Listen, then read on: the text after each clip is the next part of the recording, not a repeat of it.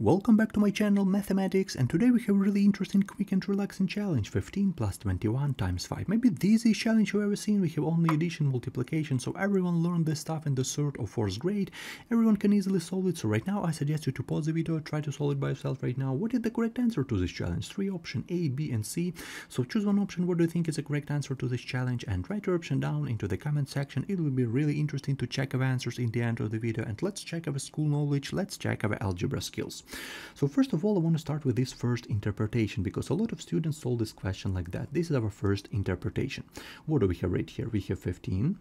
Here's our challenge, 15 plus we have 21 and times 5. Here's our challenge.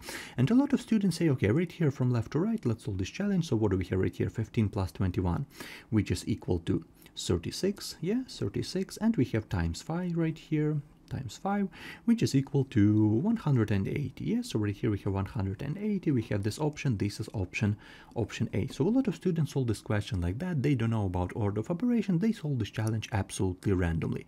But in terms of math, we need to know about order of operation, because we can't solve this challenge randomly. This is really bad thing in terms of math.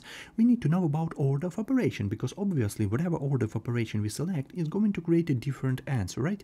So we need to understand what is the correct order to do this problem. For example, let's look at this PEMDAS order of operation. This is the most popular order of operation in the world. All internet libraries, scientific graphing calculator works according to this PEMDAS order of operation. And let's scan what do we have right here. We have first step parentheses. So first we should evaluate the expression inside parentheses, because parentheses has the highest priority. Next we should evaluate exponents. Next we should evaluate multiplication division group. And the last step is addition subtraction group. So in a strict order from the top to the bottom. Higher position, it means higher priority. Okay, so in this second interpretation, let's solve this challenge according to this PEMDAS order of operation. So we have 15 plus 21 and times 5. Okay, here's our challenge. And let's look at it. What do we have right here in our challenge? We have only addition and multiplication. And obviously, if you look at first in this PEMDAS, we don't have parentheses. If we scan in from the top to the bottom, so if we scan parentheses, we don't have parentheses in our case. So we can easily skip this part. We don't have parentheses. What about exponents? We don't have any 15 square, 5 cubed, 21 to the 4th power. So we can easily also skip these exponents parts. So the next step is multiplication division group. This is one common group right here. So let's scan where do we have multiplication and division signs. Let's look at it. So we have multiplication sign right here. So this is really great. So we find our first step, because as I told before, higher position means higher priority. So we should multiply 21 times 5. Okay, so this is our first step. We need to multiply 21 times 5. So we have right here 15 plus 21 times 5 equal to 105. Okay, and let's go to the last step right here. Obviously, we don't need our order of operation, because this is very basic addition. But if you scan in the whole order of operation, so we need to mention that right here we have addition sign right here. So this is our addition, but addition is after multiplication. So we need to add as our last step. We need to add. In the end of the solving this challenge, we need to add 15 plus 105, and we don't have subtraction. So 15 plus 105 gives us 120.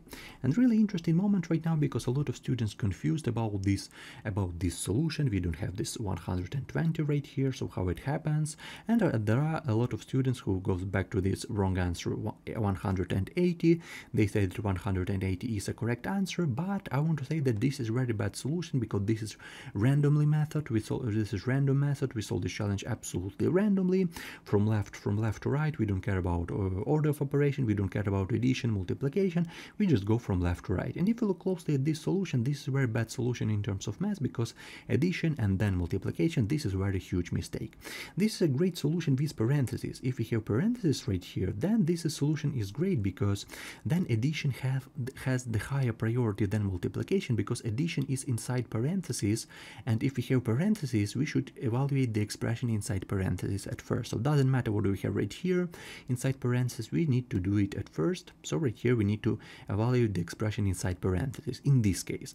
But in our case we don't have parentheses, so right here This is a wrong answer for us. 180 is wrong answer.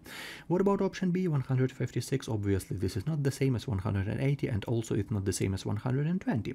And what is the correct answer? Correct answer is 120, because we solved this challenge according to a correct order of operation. But what about a correct option right here? We have option C, 5 factorial. Let's remember from school, 5 factorial, this is a product from 1 times 2 times 3 times 4 times 5. And let's look at it. So right here we have 2. We have times 3, we have 6, we have times 4, 24, and we have times 5, we have 120. So this 5 factorial, this is the same as 120. So right here, this is absolutely the same, and the same value. 5 factorial, this is the same as 120, and 120, this is the correct answer according to PEMDAS. So a correct answer according to PEMDAS is 120, and a correct answer according to this test is option C is a correct answer to this challenge. So definitely don't feel bad if you got this wrong. If you need help with any of these classes, I have a lot of videos on my YouTube channel. I have a lot of challenges every day with basic math, pre-algebra concept, and also really interesting, easy and relaxing challenges every day. So I hope you will enjoy it. So thank you for your time, see you in the next videos, and have a great day.